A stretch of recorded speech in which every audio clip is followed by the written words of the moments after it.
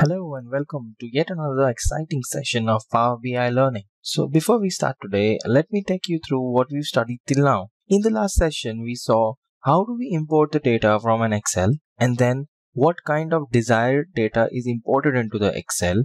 We saw higher level how the relationships are built on. We also saw what we need to do with the data. Example, you don't have to have multiple kinds of or elements of data within a column of an Excel sheet, and how the calculated columns are not yet important because it can be done even in the Power BI itself.